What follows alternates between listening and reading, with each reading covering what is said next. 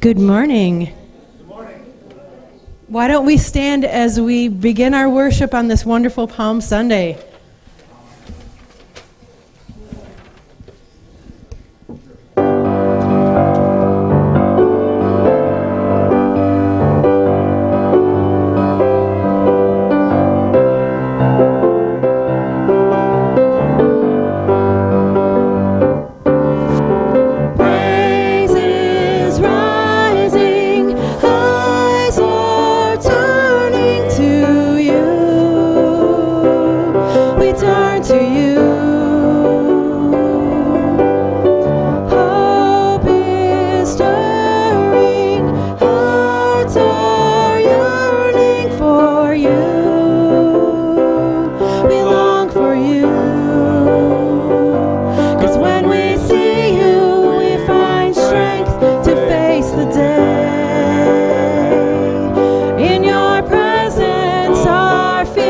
Are washed away.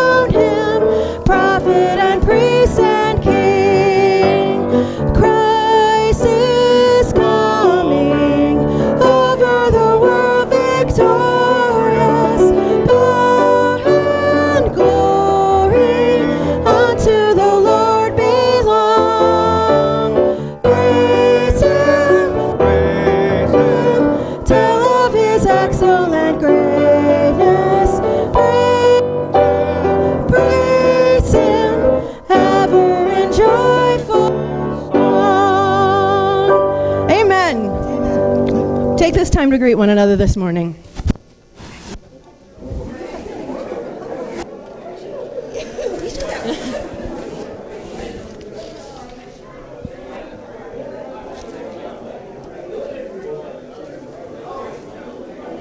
Gotcha.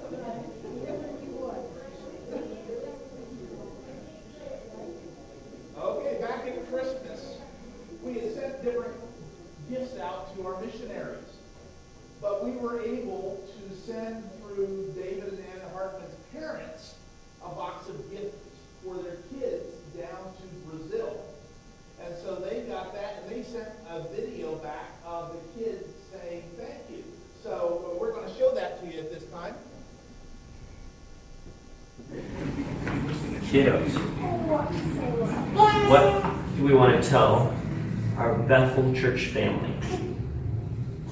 What do you want to tell them, Beth?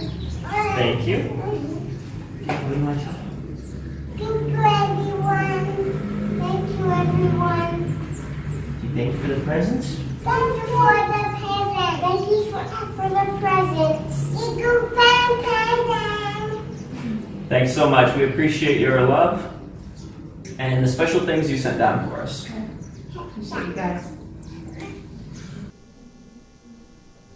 We had sent them some Bible puzzles, some Bible books, a little teddy bear, and the different ones have the thing that they like the most. And so we'll have that email out for you in the mailbox. Always remember, the mailbox is down in South Hallway has missionary newsletters in it. I sent an email back to David that said, well, we didn't get to see the twins. And so they sent me another video that has the twins in it. Now, the twins aren't saying anything yet. But we will, this video and the one of the twins are both going to be posted onto the church website. So when you go onto the church website, you can see updates for the missionaries. You can see videos like this that come in. I did ask David about the possibility of getting into the Yanomami settlement where they eventually hope to work. They are right now doing the language training. But he did say pray for a possible trip next month up to the town where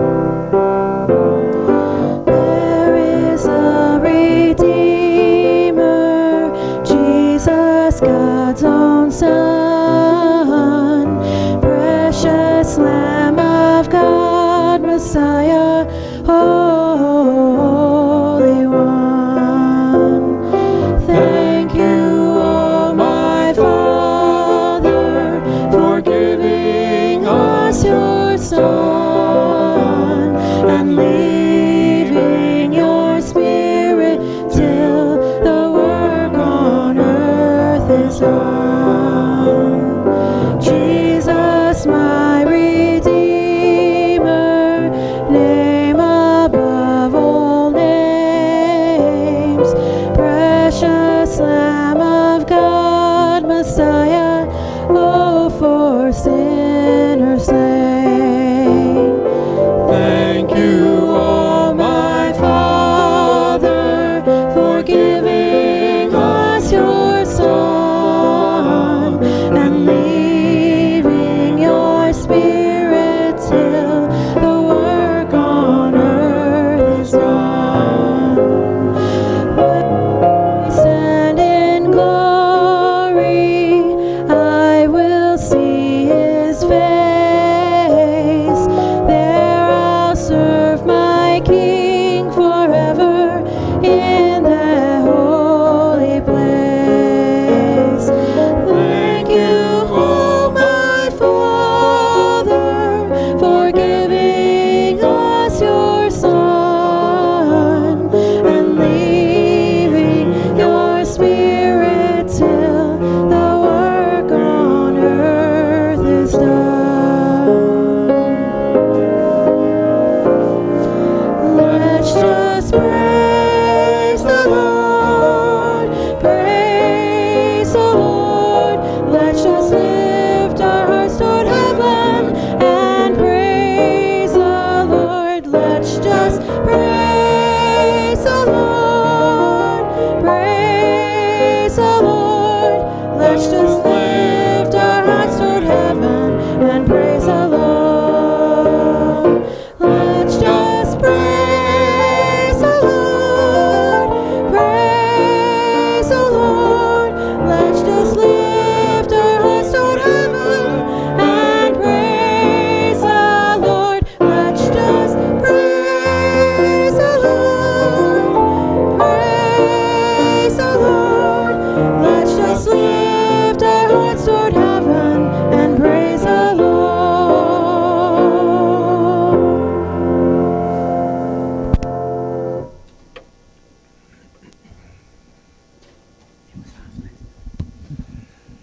When we think about how we praise the Lord, one of the ways we do that is through giving. That's why each week during our services we take an offering. And we understand that the purpose of giving is not to get back in return. But the truth is that when we honor God by faithful giving, he says in Malachi, prove me, test me. You honor me and see if I won't open the windows of heaven and pour out a blessing. So we don't give so we can get. We give because God has been faithful and we want to honor him. But when we honor him, he returns the blessing back to us. And that is one of the wonderful truths, that God just showers his blessings upon us daily. We give freely because we know that we can count on our God to take care of our needs. So as the ushers come, let's pray together that God would bless what is given. Lord, it is a joy and a delight to be able to offer back to you the first portion of what you've blessed us with. And we do know that we can trust you because you are a good and a faithful God. And Lord, we pray today that what is given, you would take it and use it for your glory. Provide for the ongoing work of ministry here through this church. And we will give you thanks for what you do. In Jesus' name, amen.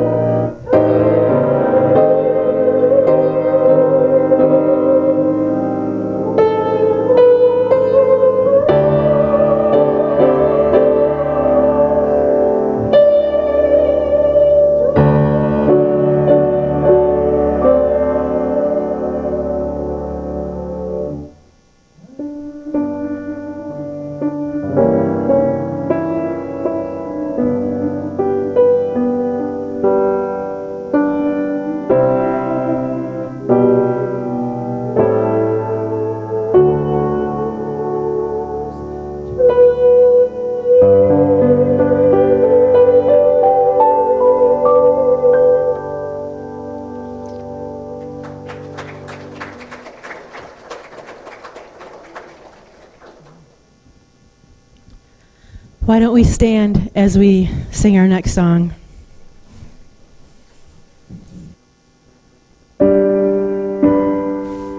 Thank you, Lord Jesus, for your blood.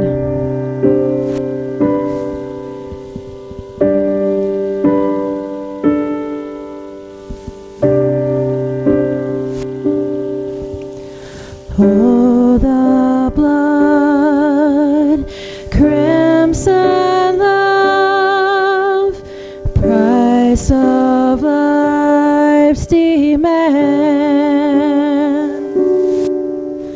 shameful sin placed on him, the hope of every man.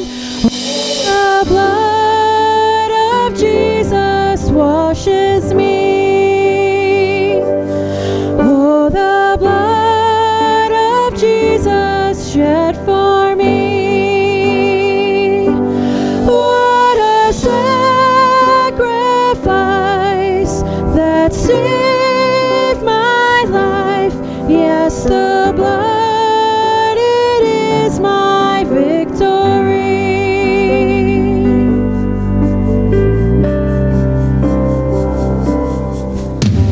Savior, Son, Holy One, slain so I can live.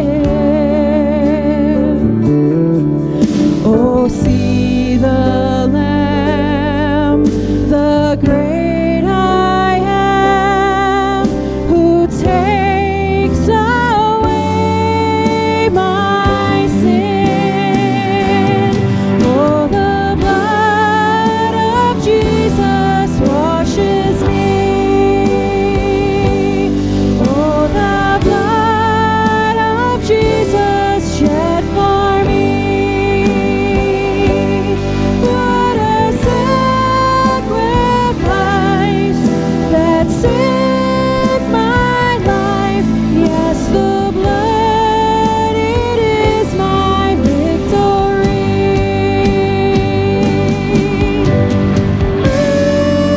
The blood of the Lamb. The blood of the Lamb.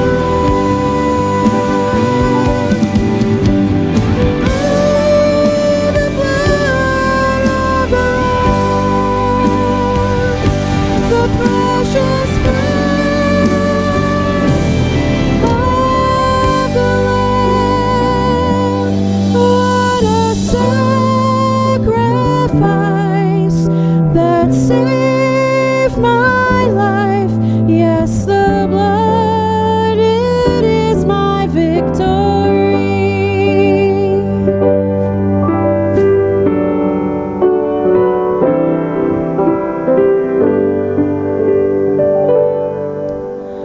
Oh, what love, no greater love, grace, how can it be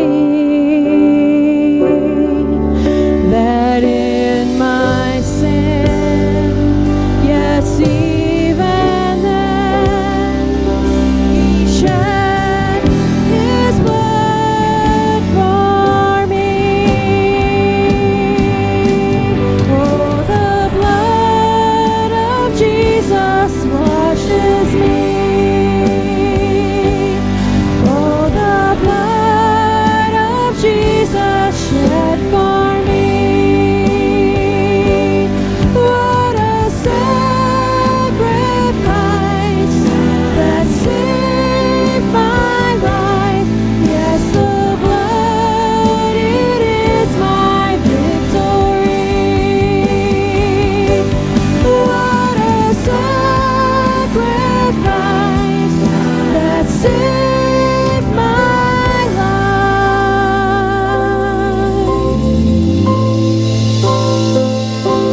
Yes, the blood, it is my victory.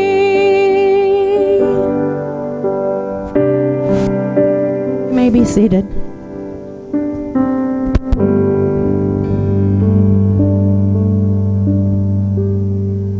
Shall we pray together? Lord, we remember the words of Peter where he reminds us that we are not redeemed by silver or gold or any such things, but we are redeemed by the precious blood of Christ. And Lord, as we think of this Palm Sunday, we think of Jesus coming into Jerusalem and presenting himself as the Lamb of God who takes away the sin of the world. And it is a fresh reminder for us that so many are lost around us, because we understand there is salvation in no other, for there is no other name under heaven given among men whereby we must be saved. And so, Lord, may we truly remember afresh and anew our great salvation today. But may that also motivate us to tell others about your wonderful plan of salvation for them as well. Lord, we are glad that you have given us your word, and as we look at your word today, we pray that we would be changed by what we see, that we would take your truth, that we would apply it, and that it would help us to live more faithfully for you this week. So we ask for your blessing upon your word today. In Jesus' name, amen. We have been working our way through the book of Ezekiel, looking at different highlights, spotlights in the book. And today we are going to look at a couple chapters in Ezekiel, but we're also going to tie in the events of Palm Sunday in John 11 and 12. So if you have your Bibles and want to follow along, we'll start out in John 12. When we think about Palm Sunday, we think about a time of great celebration. Jesus has been out spending time with Mary and Martha and Lazarus, and everybody has been coming by the house because, remember, Jesus raises Lazarus from the dead, and everybody's coming out to hear the story one more time. Lazarus, you were really dead, and you're alive now, and Jesus did it. And everybody is thrilled. And as Jesus comes to Jerusalem, the crowds are gathering with him, and another crowd comes out from the city to meet him. It's a time of great celebration. But it is also a time of weeping. And we will see a couple times in that story where Jesus weeps. And then we're going to compare that to Ezekiel, and a time where there is not weeping and a time where there is. A number of years ago, after I finished my one graduate program, I took a trip to Europe. We ended up spending a week in London, and we were there for Queen Elizabeth's royal birthday. It's called the Trooping of the Colors. And they line the streets every 6 feet. You've got one of the bobbies, the traditional policemen, and then you have a buckskin guard with their big giant bear hats and their red apparel, and they line the streets on both sides, and out parade all the military troops and all their finery. Out comes the royal family, and it is a great day of celebration. It's quite a spectacle to see. And that's the type of day Palm Sunday was. This is something that everybody who was present was very hyped up. They're very excited. This is Jesus, and they are proclaiming him. Here's our Messiah. Here's the one who the prophets have foretold. And he even gets on a donkey and fulfilling the prophecies of Messiah. They say, surely this is the one. Surely this is the man who's going to set us free from the oppression of the Romans. And as Jesus comes into Jerusalem, it is the 10th of the month. Passover is always the 14th of the month. And I've actually got a little chart. We passed some out in Sunday school this morning. If you'd like one, you can see me. But showing the events of that last week of Jesus' life. They call it Passion Week. But on the Sunday, that was the day that Exodus said, on the 10th day of the month, you pick out your lamb that you're going to use on Passover. You take it home, you keep it there, and then you slaughter it for Passover. But the lamb selection day was the 10th of the month.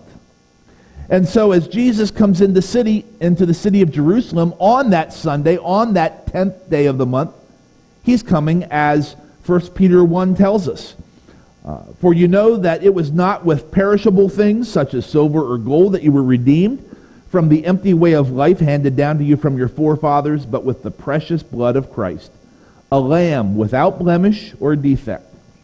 He was chosen before the creation of the world, but was revealed in these last times for your sake. Through him, you believe in God, who raised him from the dead and glorified him. And so your faith and hope are in God. Jesus has been in Bethany, home of Mary, Martha, and Lazarus. It's about a mile and a half away. And when Jesus comes to town a little bit earlier, remember that Lazarus has died, and Jesus waits. He comes after Lazarus has been dead for a couple days. His disciples are saying, well, Jesus, we need to get there. Your friend Lazarus is sick. And Jesus says, Lazarus is sleeping. And they said, well, good. If he's sleeping, then he'll get better. Jesus says, no, Lazarus is dead. He says, but I'm glad for your sake that he did die so that you can see the power of God at work. And Jesus goes to the grave. John 11:35, one of the favorite Bible verses to memorize, 2 words, Jesus wept. And here is Jesus at the grave of a dear friend. And a tear rolls down his cheek. It is a quiet grief, a subdued tear. And as we continue on, we will see later in the Palm Sunday story, Jesus cries out with great emotion. We'll get to that in a little bit. But as he's with Lazarus, it's a quiet tear. Jesus is not overwhelmed with sorrow because he knows what he's going to do. He had told his disciples, our friend Lazarus has fallen asleep, but I'm going there to wake him up. So Jesus knows as he stands there at the grave, he's going to raise Lazarus, but he still weeps because Lazarus is such a dear friend. Jesus calls Lazarus by name. Lazarus is brought back to life. And then John 12 records for us, verse 9. Meanwhile, a large crowd of Jews found out that Jesus was there and came, not only because of him, but also to see Lazarus, whom he had raised from the dead. So the chief priests made plans to kill Lazarus as well. For on account of him, many of the Jews were going over to Jesus and putting their faith in him. And then it jumps down and says, now the crowd that was with him when he called Lazarus from the tomb and raised him from the dead continued to spread the word. So Jesus comes to the funeral of his friend Lazarus and has a silent tear, a silent grief. So, thinking about that idea, we're going to look back in Ezekiel 24. You can keep your thumb in John for turning back, but Ezekiel 24. Here in Ezekiel 24, we see the prophet Ezekiel is given a time where he's not to mourn outwardly, but he can have just a quiet, silent tear. Ezekiel chapter 24, we're going to start reading in verse 15. It says, the word of the Lord came to me. Son of man, with one blow I am about to take away from you the delight of your eyes. Yet do not lament or weep or shed any tears. Groan quietly. Do not mourn for the dead. Keep your turban fastened and your sandals on your feet. Do not cover the lower part of your face or eat the customary food of mourners. So I spoke to the people in the morning, and in the evening my wife died. The next morning I did as I had been commanded. Then the people asked me, won't you tell us what these things have to do with us? So I said to them, the word of the Lord came to me. Say to the house of Israel, this is what the sovereign Lord says. I am about to desecrate my sanctuary, the stronghold in which you take pride, the delight of your eyes, the object of your affection. The sons and daughters you left behind will fall by the sword, and you will do as I have done. You will not cover the lower part of your face or eat the customary food of mourners. You will keep your turbans on your head and your sandals on your feet. You will not mourn or weep, but will waste away because of your sins and groan among yourselves. Ezekiel will be a sign to you. You will do just as he has done. When this happens, you will know that I am the sovereign Lord. And you, son of man, on the day I take away their stronghold, their joy and glory, the delight of their eyes, their heart's desire, and their sons and daughters as well, on that day a fugitive will come to tell you the news. At that time your mouth will be opened. You will speak with him and will no longer be silent. So you will be a sign to them, and they will know that I am the Lord. So what in the world is going on here? As I have said before, being a prophet of God was a very difficult calling.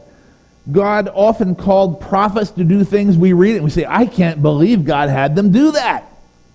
And in this case, God says, Ezekiel, I'm going to kill your wife, but I don't want you to grieve about it. Some people try to soften this and say, well, you know, Ezekiel's wife, she was probably sick. She was probably close to death, and God just sort of let him know that she was going to die. But we see nothing about that in the text. God just says, Ezekiel, I'm going to kill your wife. Next day, his wife's dead. Speaks to the people in the morning, and evening his wife dies. But let's remember that death is simply a separation of the body from the soul. Death is a transfer of the person to a different reality. Ezekiel's wife, like Paul says, is absent from the body and present with the Lord. So the only thing that happens in death is that she's no longer physically alive, but she is spiritually alive forevermore. Sometimes people who don't understand the Scriptures have no hope. Paul writes in 1 Corinthians 15, we don't grieve like other people who have no hope, because we have that strong assurance that we will see and be with our loved ones once again. But the idea of death is a big hurdle for many. Let's understand that Ezekiel truly loved his wife. Hopefully every husband here loves his wife in the same way.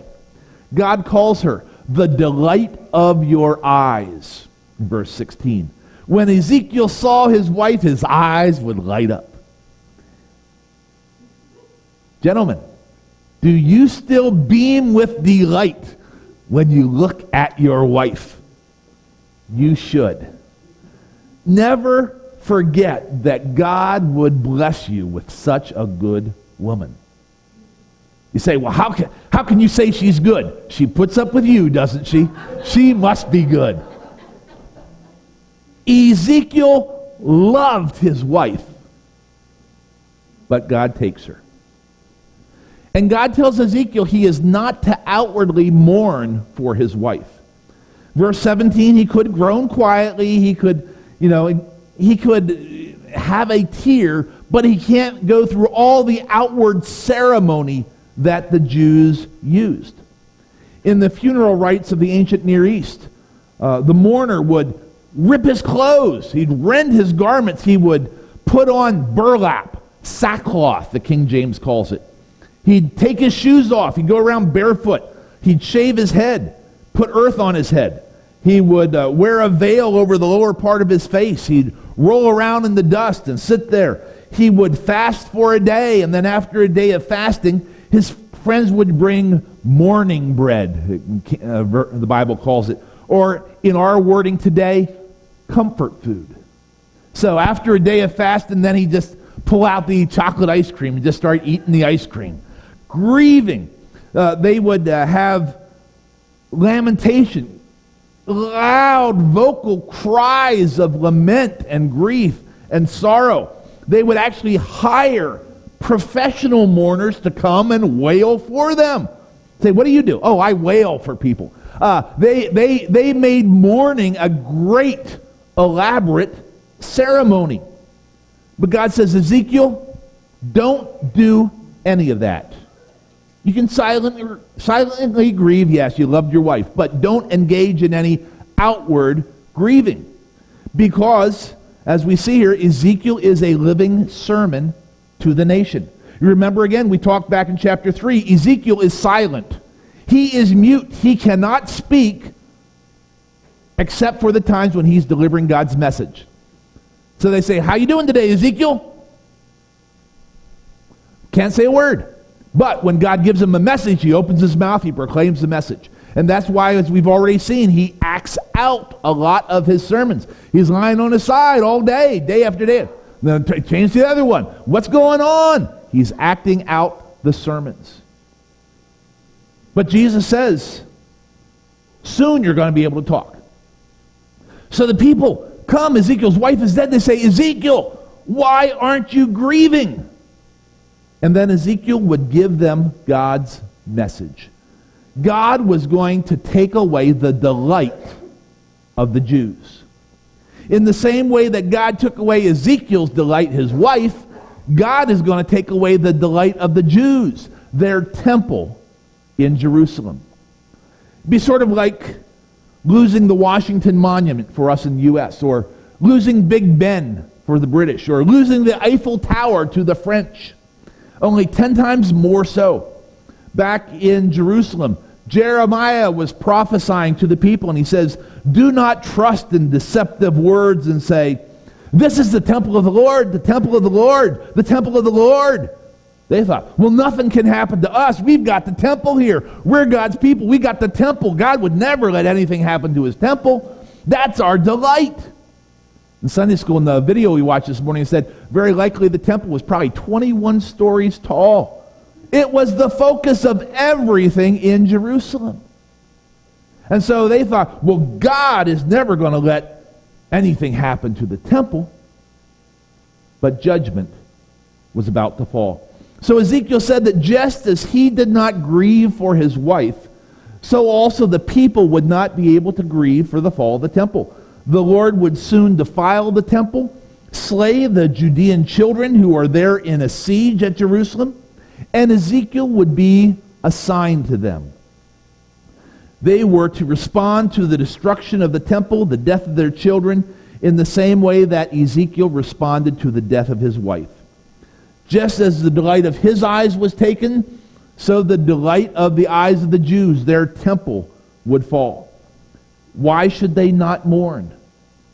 Because Jerusalem's fall had been foretold time after time after time. So many of the prophets, including Ezekiel, had told the people, be sure your sin will find you out. Judgment should have been expected. God had been patient with them for years and years. But God finally reaches the end of his patience and judgment falls. So there's nothing to grieve over because the people have brought this judgment on themselves by their sinful actions. God tells them in verse 24, when this happens, you will know that I am the sovereign Lord. And as you read through Ezekiel, we find that phrase over and over and over again. In God, all of God's actions, he wants the people to realize there still is a God in heaven, what we saw Ezekiel chapter 1, the vision of God. No, God has not forsaken his people. No, the Babylonians haven't conquered God. God still reigns supreme. And when this judgment comes, everyone will know that God is still in control.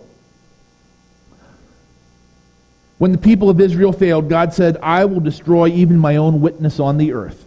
I want you to know that the city is destroyed. The rest of your people are being brought into captivity.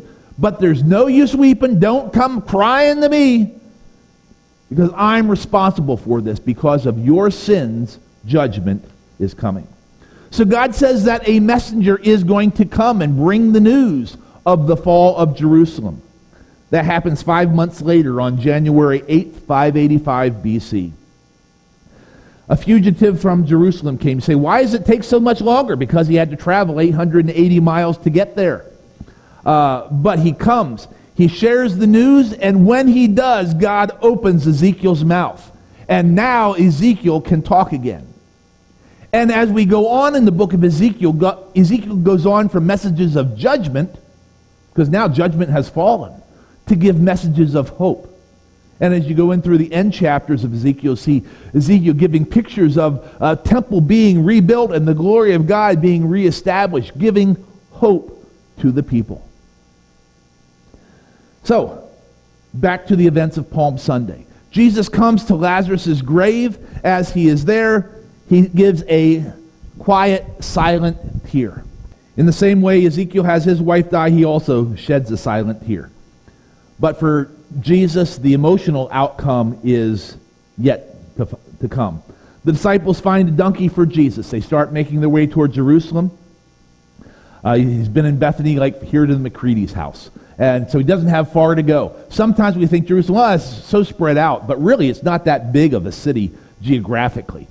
So he's traveling into Jerusalem. Everybody is starting to shout. Everybody, as they come over the crest of the hill of Mount of Olives, they look down. Here's the temple, this big 21-story building. Their joy, their delight. It's been rebuilt. And everybody sees it, and they start celebrating.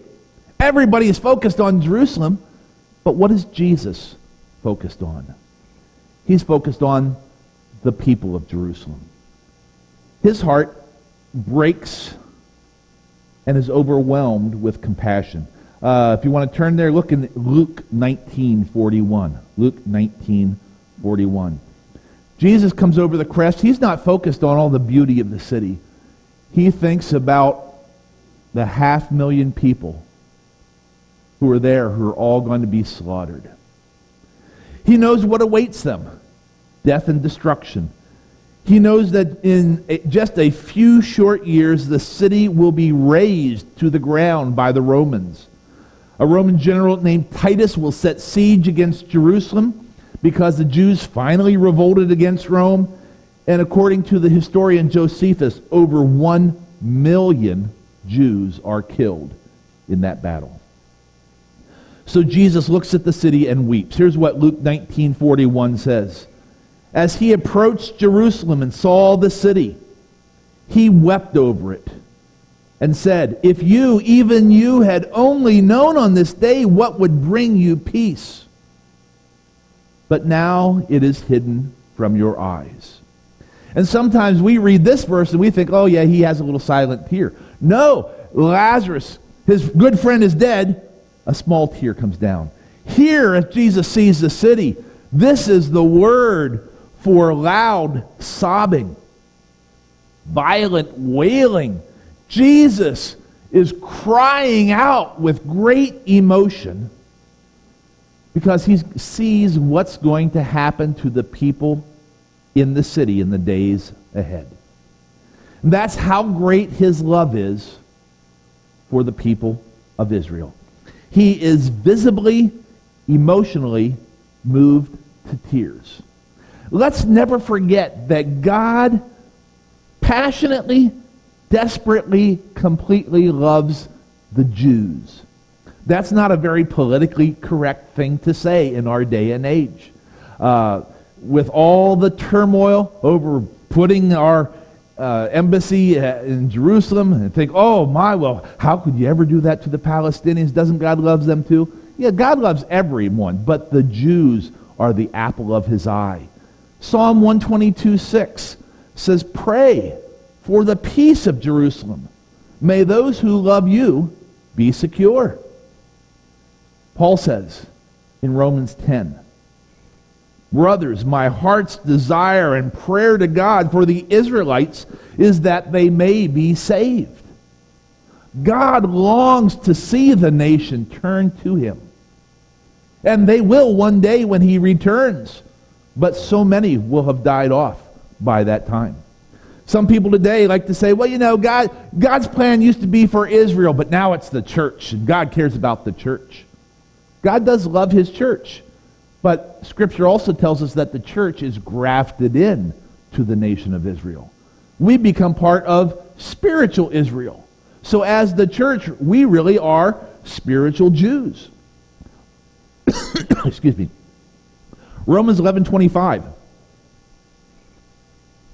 points out to us that God is still working out his plan for the Jews. It says, I do not want you to be ignorant of this mystery, brothers, so that you may not be conceited. Israel has experienced a hardening in part until the full number of the Gentiles has come in. And so all Israel will be saved, as it is written. The deliverer will come from Zion. He will turn godlessness away from Jacob. And this is my covenant with them when I take away their sins. So God is continuing to work out his plan for the Jews, for the nation of Israel. They're on hold right now because God's working with the Gentiles, but once the full number of Gentiles come in, then God's going to reinitiate his game plan for the nation of Israel. But we see Jesus, he comes, he looks at the city, and we see his heart break. And here is where Jesus wails, where Jesus outwardly, openly weeps. So what is our parallel in Ezekiel? What tears the heart of God apart? Ezekiel 34. Ezekiel 34. We saw in chapter 24 that the Jews were facing judgment. The temple would be destroyed, the city would be burnt, the remainder of the people exiled, and God says, don't cry about it, you were warned, it's all your fault, I'm doing this. But now we see in chapter 34 how God feels about his people. Yes, they are facing judgment, but God desperately cares for them. The message here in chapter 34 is that God will care for his flock. And the Jews are described like a flock of sheep. Psalm 103 says, know that the Lord is God. It is he who made us, and we are his. We are his people, the sheep of his pasture. That's a verse we like to use a lot at Thanksgiving time. But initially it started as a verse for the Jews.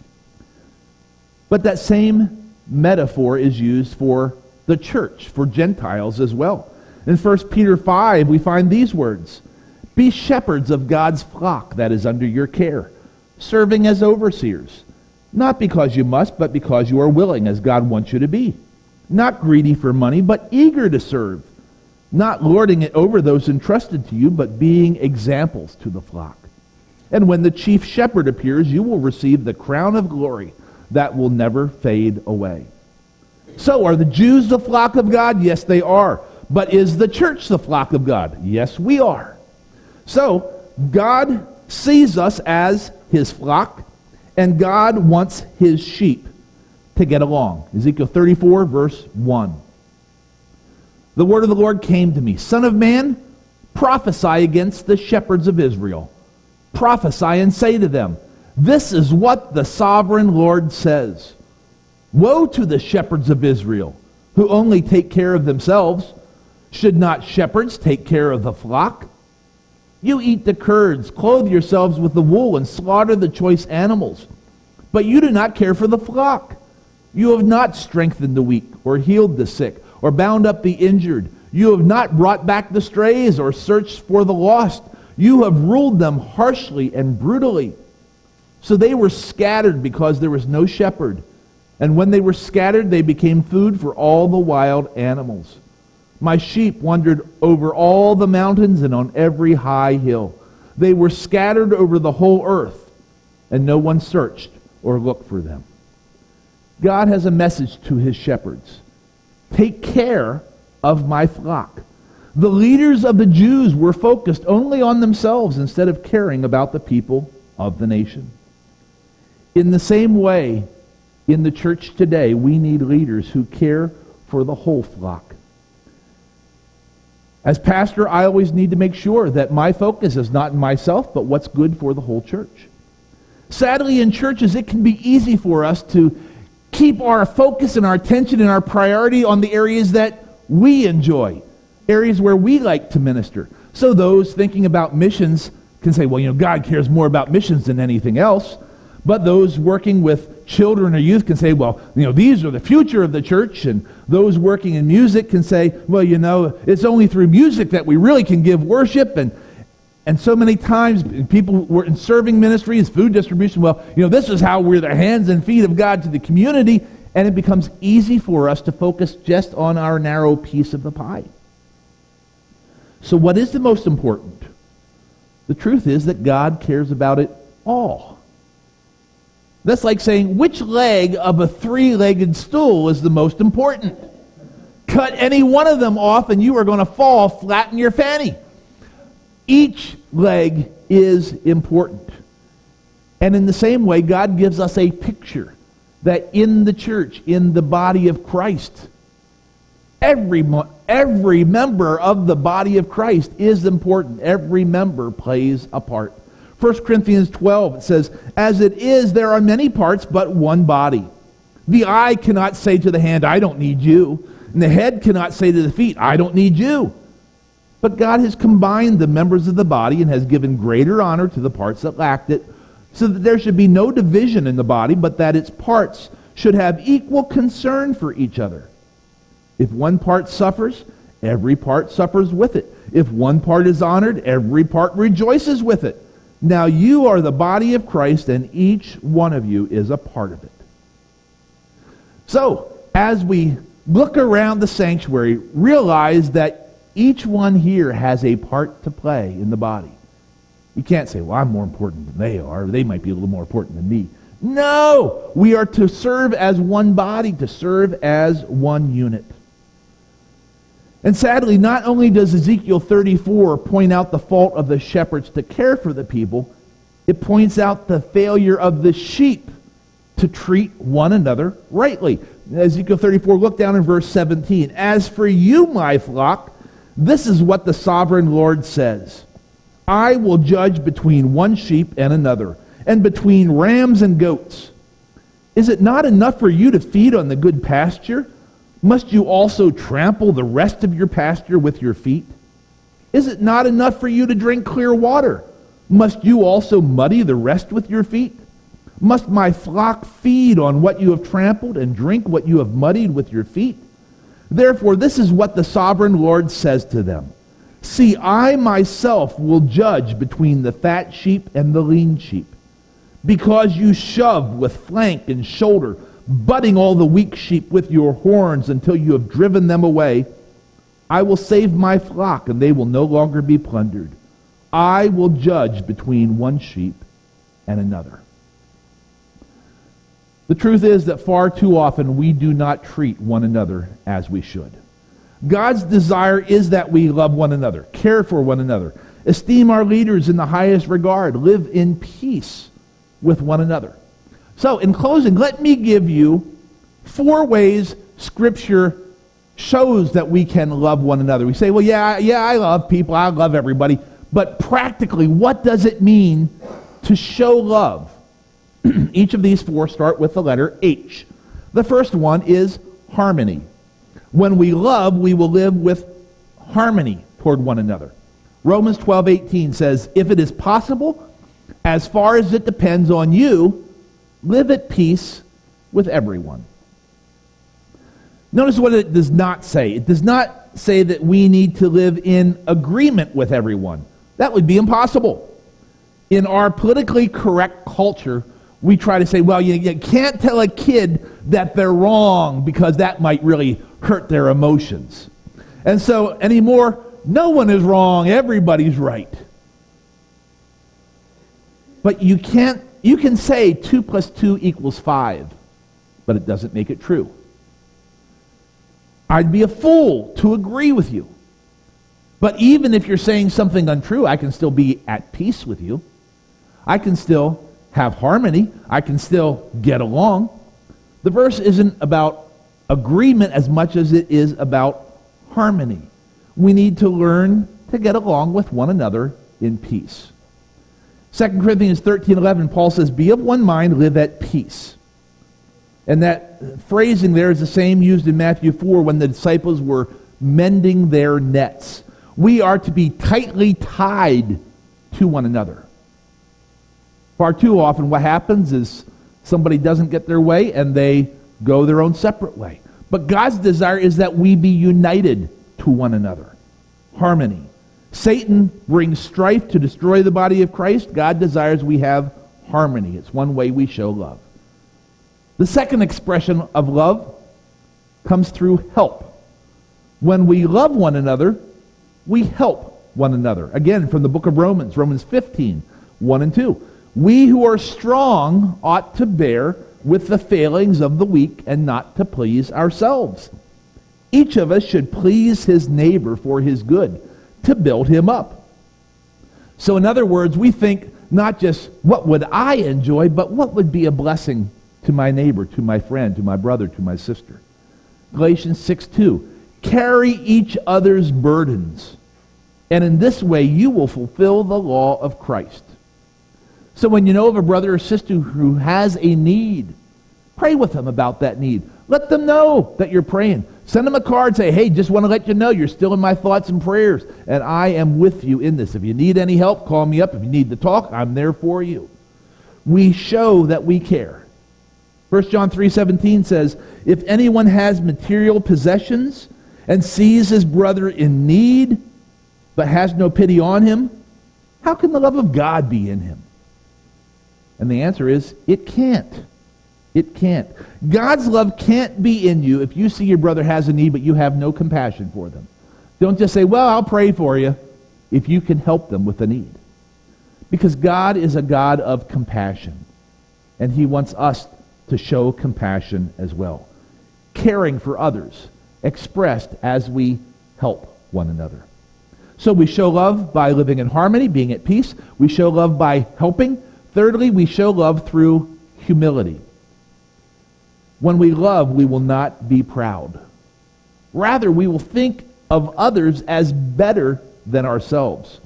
Philippians 2:3, do nothing out of selfish ambition or vain conceit, but in humility consider others better than yourselves.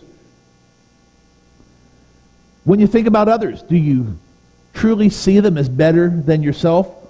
Or do you say, well, I know I'm supposed to do that. They're not really better than me, but I'll try to treat them that way. No. Bible says, esteem them that way. View them that way. Consider that that person is better than you. Because the truth is, they are.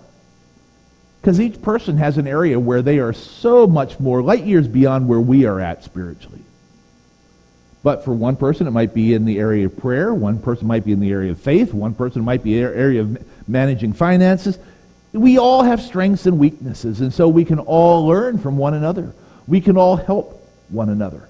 James 4:10, humble yourselves before the Lord, and he will lift you up. So God exalts the humble and humbles the proud. Then the fourth H is hospitality. When we love, we show it by opening our homes in love for one another. 1 Peter 4:9, offer hospitality to one another without grumbling. The key is that last phrase, without grumbling. You don't invite somebody over for lunch and then grumble, well, you know, these are pretty expensive steaks we're serving here. You know, I can't do that for everybody. If we're going to show hospitality, do it with the right attitude. And the truth is, it's far better to invite somebody over for peanut butter and jelly sandwiches and bless them and encourage them and be gracious to them than to invite them over for a 7-course dinner and complain and grumble the whole time. Don't just open your home, open your heart. Hospitality is not just about putting on a fancy show. It's about taking time to open your heart to hear of what's on that person's heart. And the meal is simply an instrument, a way of getting to the heart. So as we think about hospitality, it's truly about the heart. Proverbs 23 is very graphic as it talks about hospitality. It says, do not eat the food of a stingy man. Do not crave his delicacies. For he's the kind of man who's always thinking about the cost. Eat and drink, he says to you, but his heart's not with you. You will vomit up the little you have eaten and will have wasted your compliments. So don't even bother going over for somebody who doesn't really want you there. Hospitality is about the heart. So here are 4 ways to show our love for one another in the church. Harmony, helping, humility, hospitality. Let's realize that God has created us to be passionate people. None of us has any trouble loving. The problem is the question of what do we love, or who do we love? 1 John 2:15 gives us a warning. It says, do not love the world or anything in the world. If anyone loves the world, the love of the Father is not in him. When we choose the love of the world over loving our brothers and sisters, it shows that we are not following God. 1 John 4:20, if anyone says, I love God, yet hates his brother, he's a liar. For anyone who does not love his brother whom he has seen cannot love God whom he has not seen. Your brother may let you down, they may fail you, they may stab you in the back, but you can't retaliate. God calls us to love one another. But it's as we choose to love one another that God allows the world to see that he is in us. 1 John 4:12.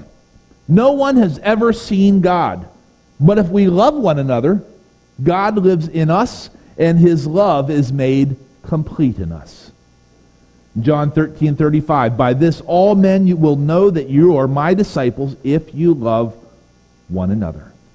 So when we love as we ought to, we show Christ to the world. That is our task as Christians, to live in such a way that others will see Christ living through us. Matthew 5:16. In the same way, let your light shine before men that they may see your good deeds and praise your Father in heaven. Galatians 5:14. The entire law is summed up in a single command. Love your neighbor as yourself. So, Palm Sunday, Jesus comes, he sheds a silent tear for his friend Lazarus, but he knows that Lazarus lives again. In the same way Ezekiel's wife dies, he doesn't shed a tear as a message. The people, judgment's coming and you won't be able to grieve.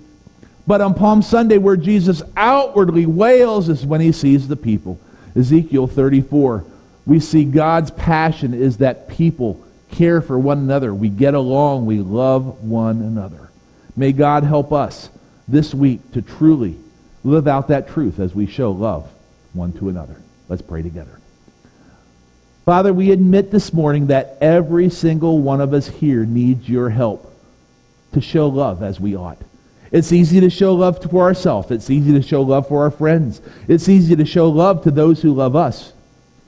But Lord, we admit it's hard sometimes to show love to those who are cold, who are distant, who fail us, who hurt us, who wound us. But Lord, we know that is your call. And so, Lord, we pray that we would truly have a heart like yours to truly care for one another, to truly love one another. And as we show that love, may you be glorified and may our lives be a witness to the world that you are in us and with us. We pray in Jesus' name. Amen.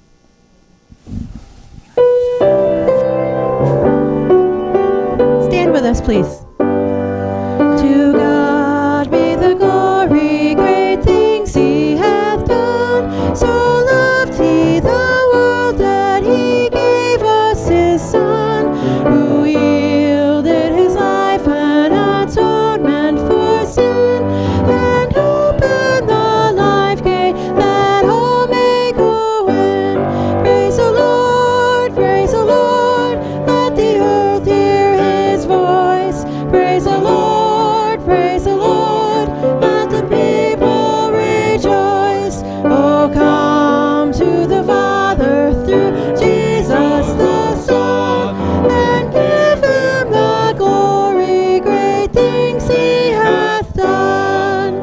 Oh, perfect redemption, the purchase of God, to every believer, the promise of God.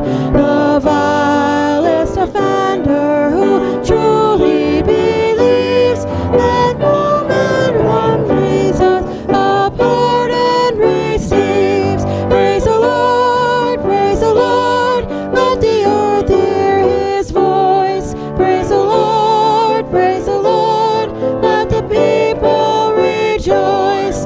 Oh, come to the Father through Jesus the Son, and give him the glory, great things he hath done. We do give God praise for great things that he continues to do here among us and through us and in us. And at this time, I'm going to ask Ron and Sue Mead if they would come forward. And one of the wonderful things that God is doing is bringing attenders, part of our church family, to actually take the step of membership, to become members here at the church. Ron and Sue have come, and they offer themselves today to be members here at Bethel. If you're a member and you would join me in welcoming Ron and Sue as members, say amen. Amen. Anyone opposed to them joining? And there are none, so we welcome Ron and Sue into the church family. Make sure to come by and greet them afterwards. Let's have a prayer. Lord, it is a delight to have Ron and Sue as part of the church family here. Thank you for the way that you have used them to be a blessing already to so many. And we look forward to how that you're going to use them in the days ahead in the ministry of this church. Lord, we love them and we thank you for them. We ask your ongoing blessing upon their life. Now we ask your blessing as we go our separate ways, and may we be used to be your light to the world this week. We pray in Jesus' name. Amen.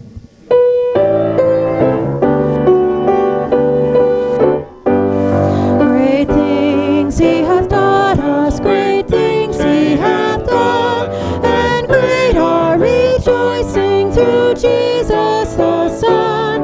But purer and higher and greater will be our wonder, our transport, when Jesus we see.